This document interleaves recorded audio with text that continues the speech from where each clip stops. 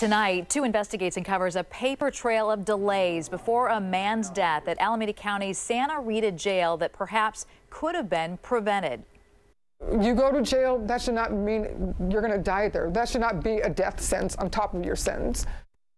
There are also serious questions about a private company that gets tens of millions of taxpayer dollars to provide health care to inmates at the Alameda County Jail. KTV's Eric Rasmussen started with a tip from a family member and found warning signs going back months before the man's death. Eric. Can records show Mario Martinez was waiting 5 months for surgery to remove nasal polyps, making it nearly impossible for him to breathe through his nose. Despite court orders, he was still waiting when he collapsed and died last month at the Santa Rita Jail. 2 investigators discovered his case is only the latest to raise questions about a company that provides inmate health care all over the country.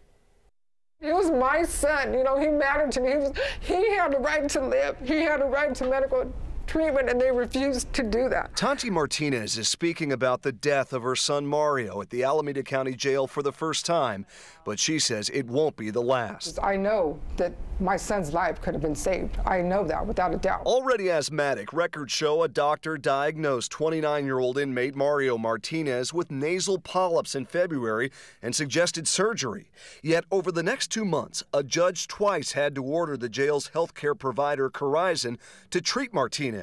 In April, a Corizon doctor wrote, "Patient states he can't breathe." But Martinez wasn't taken to see a specialist at Highland Hospital until June. But he was worried. He was worried. He was having a hard time breathing. He was asking, "Mom, when is the surgery going to happen? When is it going to happen? There's court orders. When is it going to happen?" Martinez was still waiting on a pre-op appointment the morning of July 15th. My son started having an asthma attack in his cell. Deputies and inmates give different accounts of what happened next, but shortly after paramedics arrived 28 minutes later, Martinez was dead. Have you gotten any answers from Corizon? No. From the county? No, I haven't. No, I haven't. But I'm going to get them. I'm going to get them. Alameda County has a contract with Corizon Health worth $237 million since 2008. Earlier this year, the county and Corizon agreed to pay more than $8 million to the family of an inmate who died at Santa Rita in 2010. 2 investigates found Corizon has settled other similar lawsuits across the country worth tens of millions of dollars. In the last 3 years, the correctional health care company has lost contracts in 5 states. This is Eric Rasmussen, reporter with KTVU here in Oakland. We called an administrator for Corizon at the Santa Rita Jail. She promised to call us back, but instead the company emailed us a statement saying they are deeply saddened by any negative medical outcome and that its nurses and doctors work in an extremely difficult setting to provide the best possible medical care for hundreds of thousands of patients. Justice for Mario! Family and friends of Mario Martinez aren't satisfied. They're demanding Alameda County investigate his death and cancel its contract with Corizon.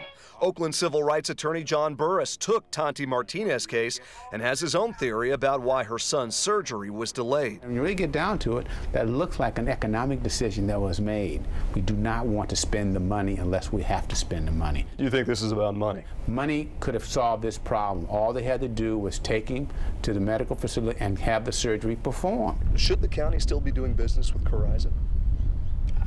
That's probably a question that's not best suited for me to answer. Alameda County Sheriff spokesman J.D. Nelson pointed us to county leadership, but said the sheriff was out of town. 2 investigates calls to the county administrator's office haven't been returned. And generally speaking, for as many people that come through our jail, we do a good job. Do things happen? Have things happen? Absolutely. But we do try to make sure they don't happen again. A goal now shared by Tanti Martinez. While her son was awaiting trial on an attempted murder charge, she says the punishment didn't fit the crime. You know, you go to jail, that should not mean you're going to die there. That should not be a death sentence on top of your sentence. And that's what happened to my son. Now, late this afternoon, we received another email from Corizon saying it determined the care Mario Martinez received was, quote, medically appropriate. Tonight, his family tells us his cause of death is listed officially as acute asthma respiratory failure. Well, nothing is going to bring back Mrs. Martinez's son, but where does she go now from here? Well, one of the demands that she and her family members are making is that the jail conduct a complete, full investigation. You saw that they've hired civil rights attorney John Burris. He says they're in the investigative stage. it wouldn't be a surprise if this ended up in a courtroom. All right, Eric, thank you.